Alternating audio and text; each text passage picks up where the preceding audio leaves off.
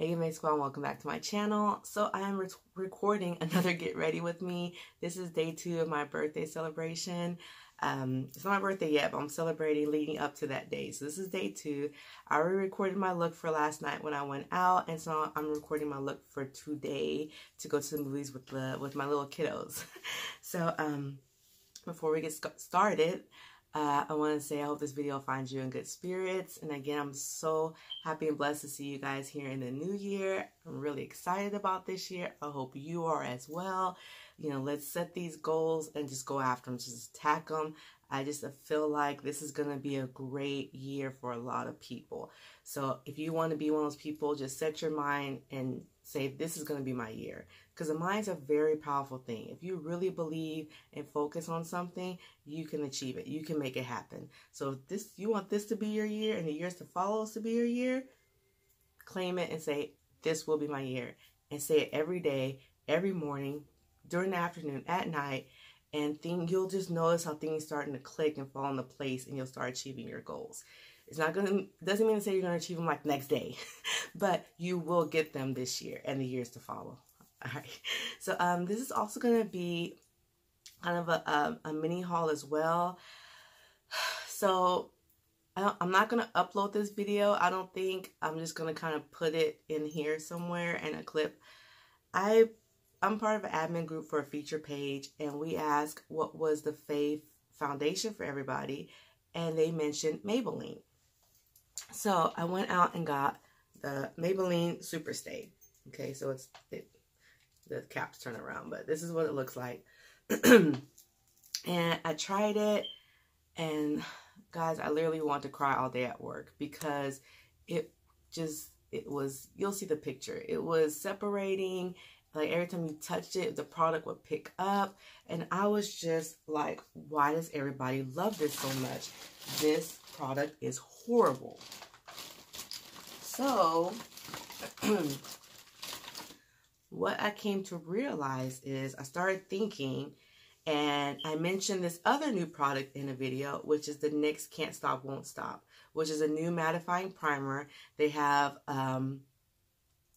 foundation and concealer to go with this. I purchased the concealer, but it was way too dark. So I don't know if they make lighter shades, but at the Walgreens I went to, they only had like kind of like the darker shades or darker or deeper tan shades. So anyway, I was like, well, I'll just go ahead and use the primer. And I followed the directions. This is the pat on the primer. I did it. This is trash. I'm sorry. I don't like it. I read the reviews, some reviews on Ulta, and a lot of people didn't like it. It peels. It makes your foundation separate on your oily T-zones. Like it was so bad, guys. Like I just wanted to cry, and I eventually had to wipe off the bottom half of my face because it was creasing so bad. Like you could literally dig out the foundation out of my crease, out of my lap area. Then it had like this long line crease right here. It was just. And working in customer service, you don't want to look like that in front of your customers. You know, you just don't want to look like it. And I just felt unput together as a makeup artist. You know, it was just, as a woman, as a professional, it was just horrible. So I wiped it off, and luckily I had some of my dual foundation from Modus where you could wear it dry or wet. So I was like, oh, let me wet this. So I wet the foundation, and I was able to kind of blend together the areas, and it set beautifully, and I was able to get through the day. And no, makeup is not important. I'm not saying that and that you have to have makeup or anything like that. I prefer to wear makeup. And if I'm going to wear makeup, it needs to look right. You know, yeah, it was just bad. I didn't feel comfortable. And when you don't feel comfortable, that can be upsetting, you know. And so I was like, I can't believe I look like this. Anyway, do not buy this, or maybe it works well with their foundation, but if you're not using their foundation with this, I don't think it's going to work. And I did use this with my AJ Crimson, and I noticed that it started doing something funky, and I was like, I don't remember this foundation doing this. It's because of this culprit. So anyway, I tried this out again. I tested this out with a different primer, and it worked very well. So it definitely was a NYX. I used the Milani face primer because it has hydration in it, since this is a very mattifying product, but I'm out. So I'm going to try it again using the Infallible Matte Lock, and I'm hoping that the two matte products don't do something crazy on my face. So let's go ahead and apply this. Okay, so I did buy 2 shades. I bought, because this product does oxidize, okay? It oxidizes about two different levels, 1 to 2 levels up. So try to watch reviews from different people with skin tones that are similar to mine to figure out my shade. So I tried 140 light tan, and once it finished oxidizing, it was very yellow. So I was like, okay, I do have yellow undertones, but I don't need like super duper yellow foundation.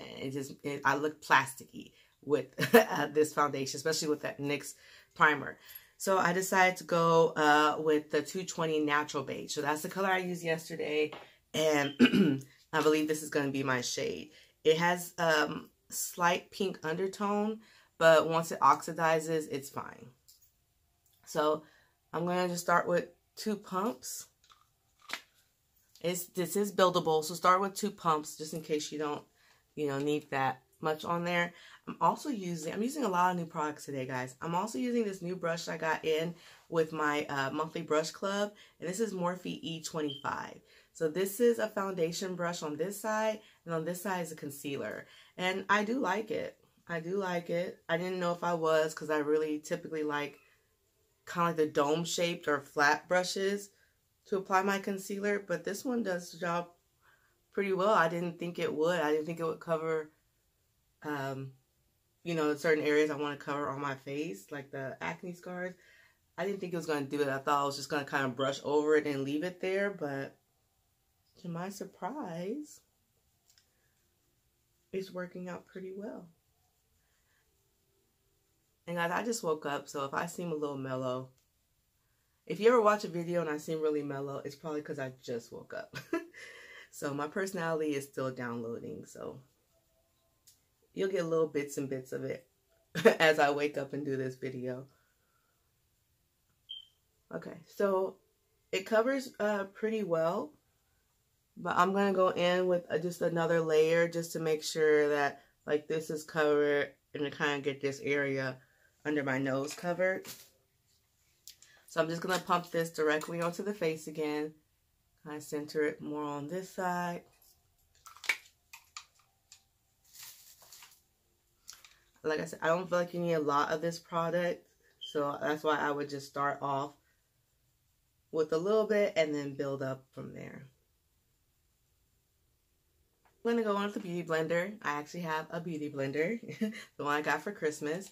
So I'm going to go in and just, lightly blend out those brush strokes and just to give that airbrush smooth, flawless application. Now, I forgot I was going to try this technique that I heard about on Instagram.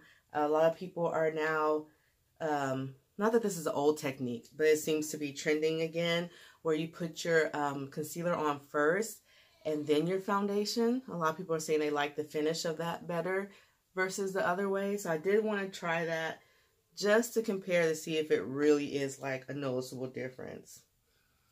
Because, I mean, you already kind of do that already because color correctors are concealers. So, you color correct your face so that way once you put your foundation on, it's like a perfect match and all the problem areas on your face are all concealed. And, you get that flawless look. So we kind of already do that. So I was just going to see how it really affects like the under eye area.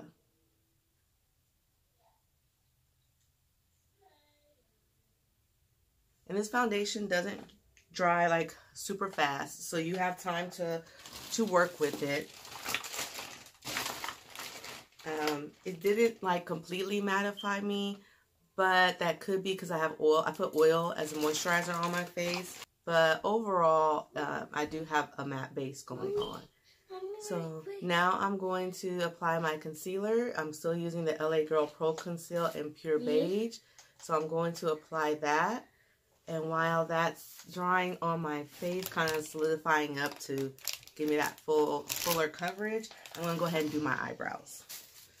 Okay, so now that we have our concealer all blended in, now I'm going to go in with my Sacha Buttercup Light Powder. And I did change the way that I set my face. I'm using the Morphe M536 brush, and I'm just gonna, what side I do on this side? I'm just gonna press the powder into my face.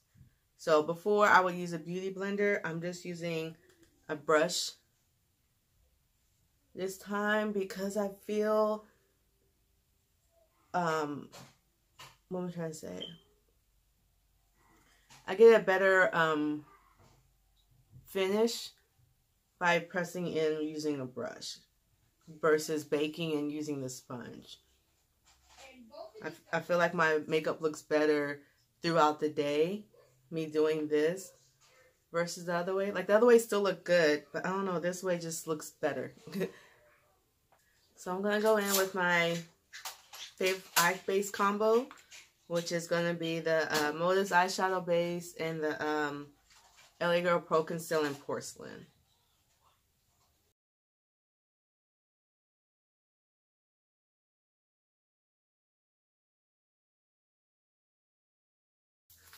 Okay, so first we're going to start with Juvia's Place Nubian palette, and we're going to go in with this shade right here.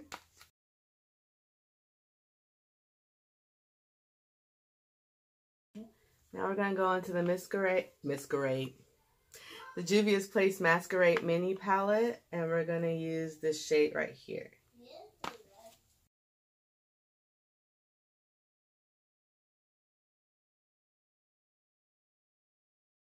Alright guys, I don't know why I didn't talk at this point. I don't know if I forgot I was doing a YouTube video and thought I was just doing Instagram mini tutorial. I don't know. Anyway, we're going back in Juvia's Place and we're using this beautiful, beautiful turquoise shade to apply it to our eyelids. I like to use my fingers when I'm doing softer looks because when you use a brush, it creates that cut crease effect, and I'm trying not to do that with this look, so I really want to keep it very soft. So using your fingers will do that. And also using your fingers sometimes helps to cut down on creasing on certain eyeshadows. But the ones from this palette really don't crease that much, so it's mostly for the softening effect. Alright, now for our highlight shade, we're going to go in with this color here.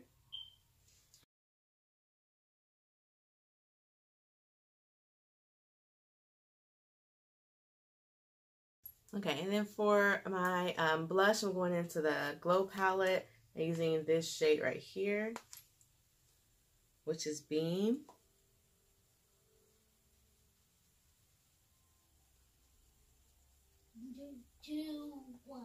Okay, for my lippy, I'm going to use my favorite lip liner, which is the Kiss Professionals Roasted Coffee. That's this brown shade here. Just going to line my lips.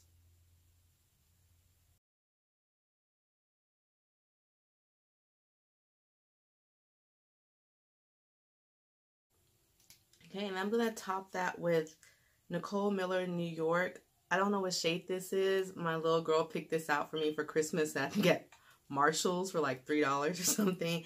And I actually like this lip gloss. The other ones weren't very pigmented, but this one is pretty nice. It has like a pink tint to it. And it looks really pretty paired with this brown lip liner. And I'm going to spray my setting spray. I'm still using the Rimmel Stay Matte and Go. It does a pretty decent job. I think I might try the Urban Decay. Just so that's a drugstore brand. I think out of the drugstore brands I've tried, I think I do prefer that one better. But I do want to try, as far as higher end, I will try the Urban Decay just to compare and see, since, you know, that's still a top fave for people. Alright guys, so this is my completed look here. I think it was pretty simple. 2 eyeshadows, just apply that on. So yeah, I'm going to go ahead and get moving because the movie has started. I wanted to miss the previews on purpose because the little one does not sit still. So the longer we can keep her out of the movie theater, the better for us in the long run. So I hope you guys enjoyed this tutorial, and don't forget to subscribe to the channel, hit notifications so you know when a new video is headed your way, and I'll see you guys next time. Bye!